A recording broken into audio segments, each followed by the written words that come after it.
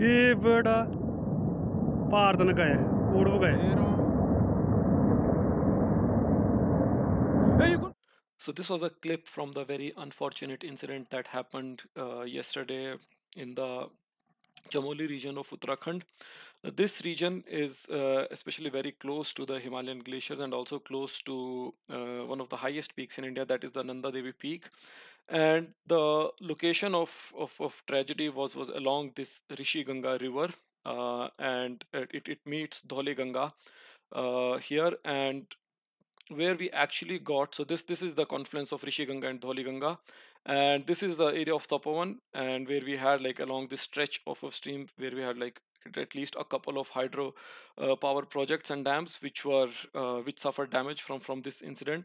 This was a very unfortunate incident, and something which is not I would say unexpected in this region. And in this video, I'll try to see if we can find any evidences of what could have caused this event. And especially, I would like you guys to focus on this part where this Rishi Ganga is sort of diverging into different or the source waters of Rishi Ganga. So you can see near the headwaters that it is formed by confluence of several streams which are coming from the glaciers. And especially here, we know that it came through Rishi Ganga, but from where exactly did this happen? Did this happen near the Nanda Devi peak, or did this happen from the glaciers coming out of this peak, which is known as the Trishul? And what we see here is that it's not easy. I have not seen any reports confirming where the event happened. So I when I was going through these satellite images, especially if you look at the historic record, historical imagery, there is some peculiar changes in a particular region, in a particular valley, that you'll notice. Now it may be that I'm not certain what exactly could have caused this event, so we will have to be exactly on the ground to understand what exactly caused this event.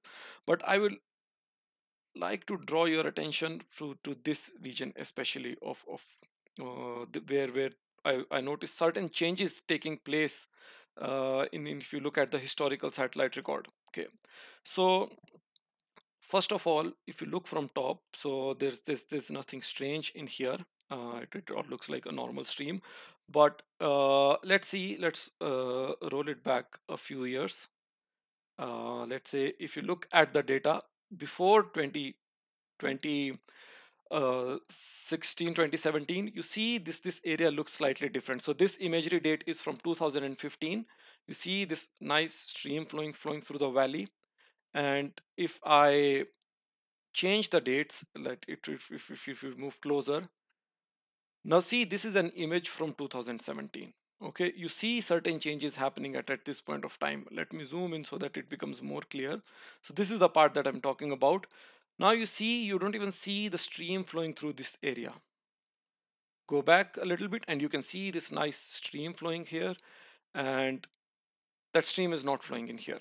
And if you go even further, let's say, so it appears, so this is the sort of area that we have in here, and you see these sort of like sediments that have been deposited. This is more of like appears like a lot of debris has been deposited within the stream, and which is actually preventing the flow of water. And if you look at water, so you see these streams, they go underneath and then they emerge out. Okay, you keep going. Now it does not appear that there is any stream in here flowing through the waters, and then you can see that these streams are coming from the sides and they are also sort of disappearing in here. Now if you keep going along this path, you can see that the stream does emerge further on here. So this is where the stream emerges. So stream is sort of like going under this debris and flowing. And what can happen is that maybe some part of stream is flowing, and but some part is probably there could be sort of like dams under this debris that we see. And this debris, very clearly, it was not present before 2017 over here. So if you look at the images before 2017, we'll see a very clear difference. So this is an image from 2015, and you can see that that debris is not present in here, and then suddenly you see there's this whole valley seems to be filled with these debris. So what can happen is all the melt water that is coming from the glaciers, if it is not able to flow through this stream, and some part of it starts accumulating in this region, so that sort of like creates a dam, but you cannot really see it if something that is happening underneath, and then there'll be a lot of water which will also be trapped inside those pore spaces underneath these debris.